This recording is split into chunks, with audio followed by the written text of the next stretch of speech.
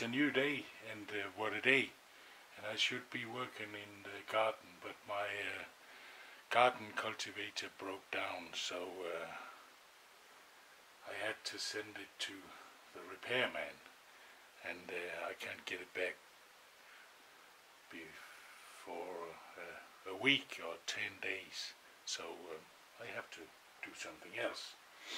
And I was working on this project with these machine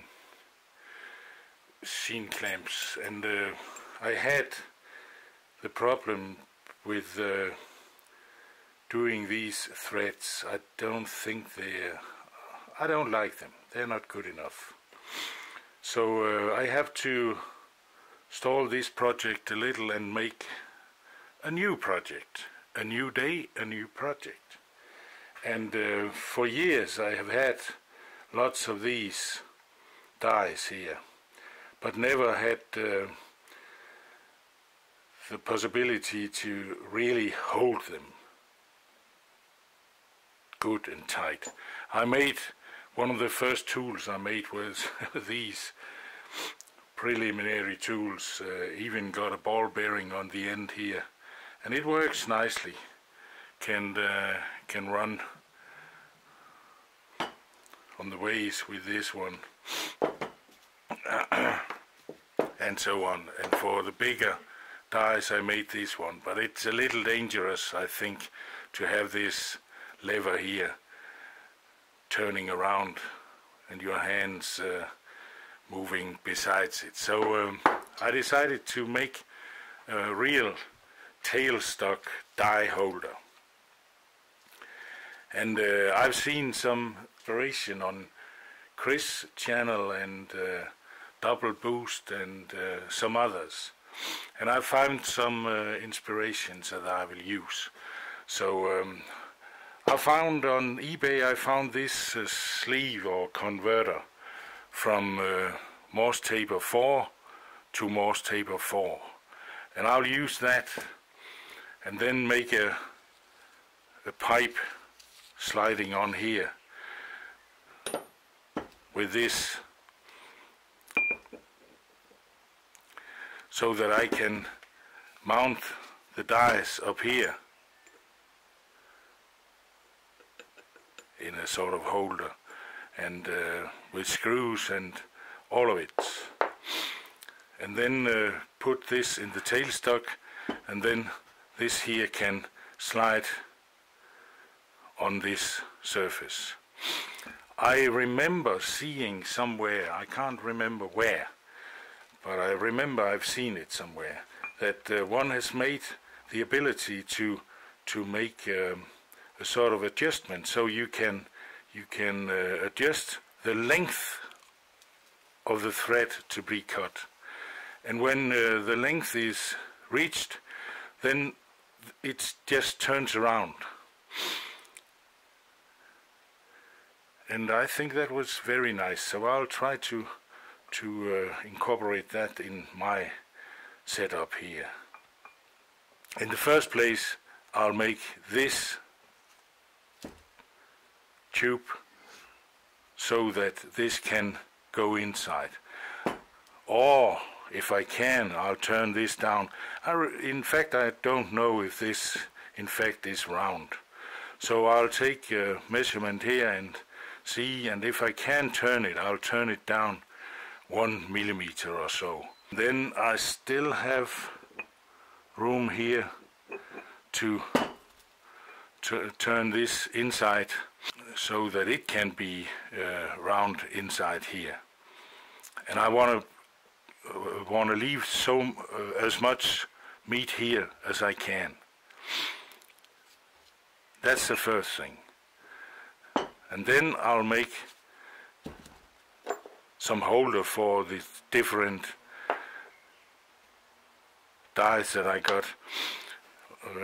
On an auction I got a whole box of these, and little bigger ones too. And I have to collect it on Tuesday. So I'll make the holder when I have these dies in my shop. But today I can I can do this and make this look nice. So that's the first thing.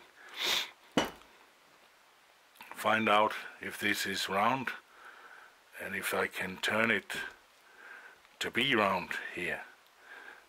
There is some stamped in there. It's a German Rom 4-to-4 converter. Really nice one, and you get them on eBay for next to nothing.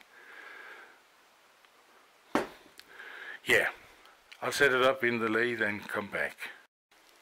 In fact, I just took the high spots around the stamping here, 4-to-4, and the Rome brand name is gone. But in fact, I just took some emery cloth here and polished it afterwards with some brown of these. And now I wanna turn the inside diameter of the pipe here so that it can slide with a very tight fit, not tight but sliding fit here. Yeah. In fact, it machines very nicely. And I think I'll just leave it with that surface there. Now I'll make a plug and center drill it.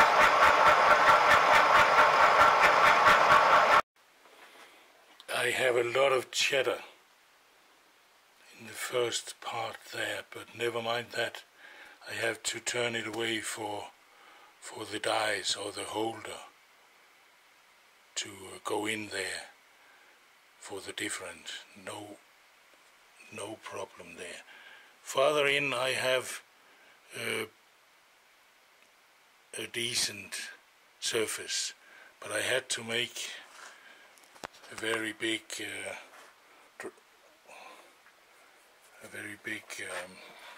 I miss words here.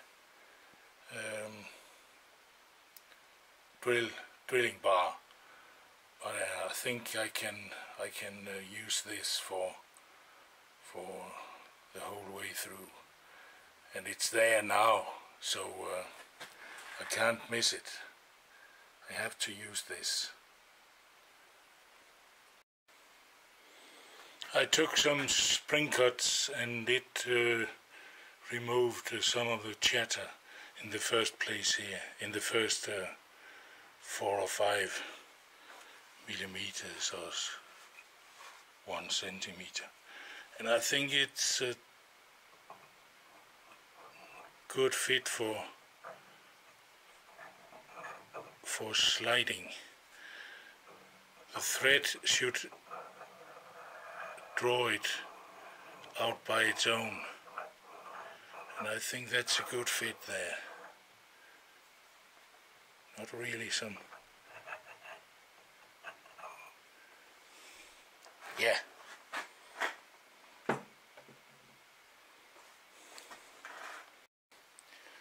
Now I made the, I believe we should call it 2-inch dies, and I think it's a nice fit here. Listen.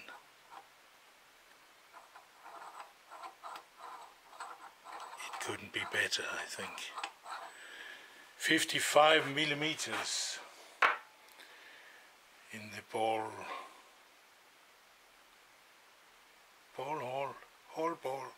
No. Too long ago since I've seen Mr. Keith Fenner. He uses this term often.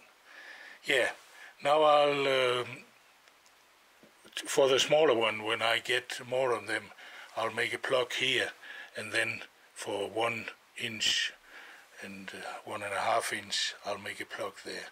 And with the screws in here, distributed 180 and 120, or what is needed, I can fix the plug to this, and it can slide back and forth on the sleeve here. Of course, from the other end, it should go in from the other end. Now I want to take it out, because now I'm finished this end. I want to take it out, turn it around and dial it in again so I can make the other end. Yeah. Now I've bored it from the other end. Boring bar. There was the word. Boring bar. And it's a nice fit, I think. Listen to that sound. And in fact I didn't polish it here, and there are some nicks from the wedge here I can see, so I believe that's nice, really nice. Boring bar, haha, yeah. Yeah, even though these dies should be the same, there are a little difference. It's a little bit loose, and this one here fits very nice. Yeah. I had to cut a little bit of the length because I want to ensure that I can reach up and bottom out here.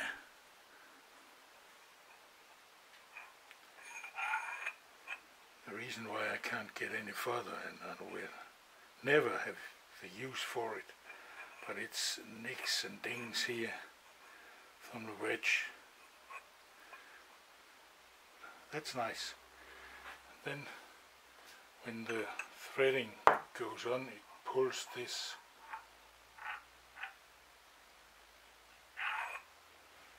here. It's a heavy duty one, I think.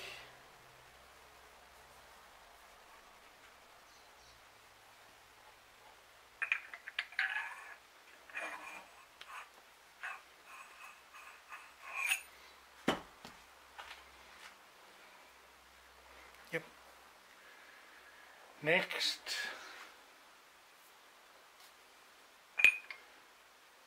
the day after tomorrow, I have to go to the auction to collect these dies I bought.